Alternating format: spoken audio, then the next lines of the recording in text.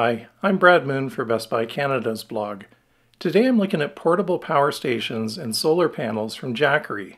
You may not recognize the brand, but it's been around for a while. Jackery was founded in California in 2012 by a former Apple battery engineer.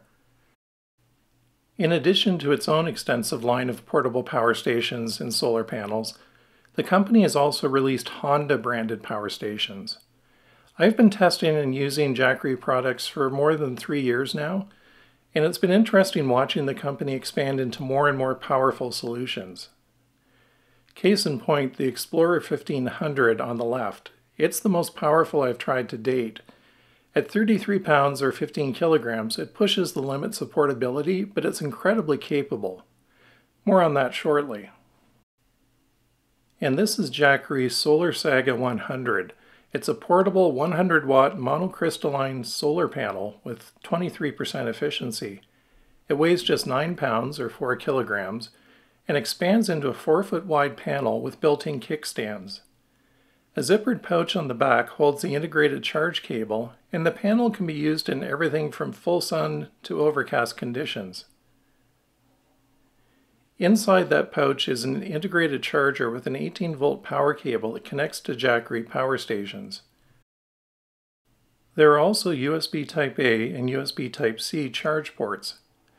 Looking at the display on this Explorer 1000 power station, it's currently showing the solar panel, which is largely in the shade, is charging it with an output of 9 watts to 10 watts.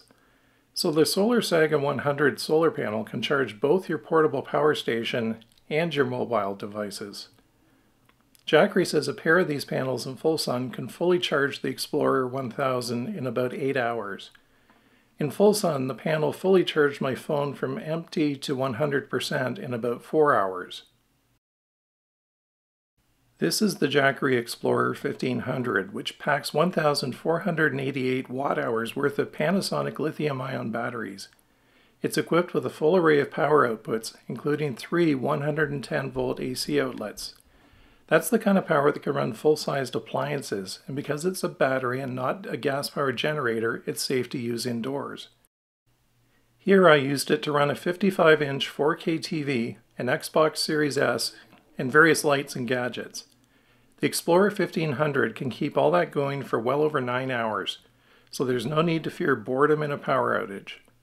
Jackery Explorers all have excellent displays that show the information you care about, like power draw and time remaining. I used the smaller Explorer 1000 to run my 21 cubic foot beer fridge for nearly 13 hours. It can charge a smartphone almost 100 times.